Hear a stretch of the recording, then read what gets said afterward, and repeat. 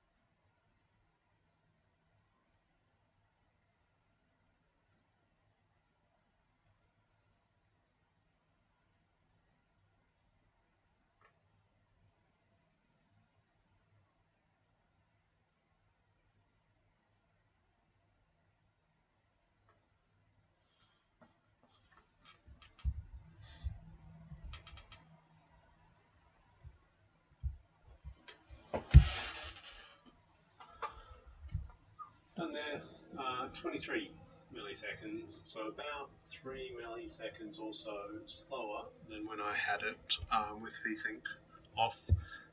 The only thing to mention though, normally if there is actually tearing going on, the top phototransistor's results will often come out slower than the bottom.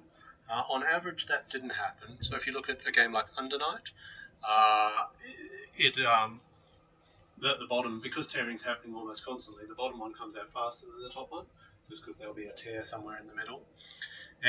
So that would suggest that, and I can look through the numbers to confirm, either tearing isn't really happening, which I reckon is probably the case, or it's not constant or common. But anyway, pretty good whether you've got VSync on or off. I would think that, given I couldn't see any tearing, I'll just leave it off.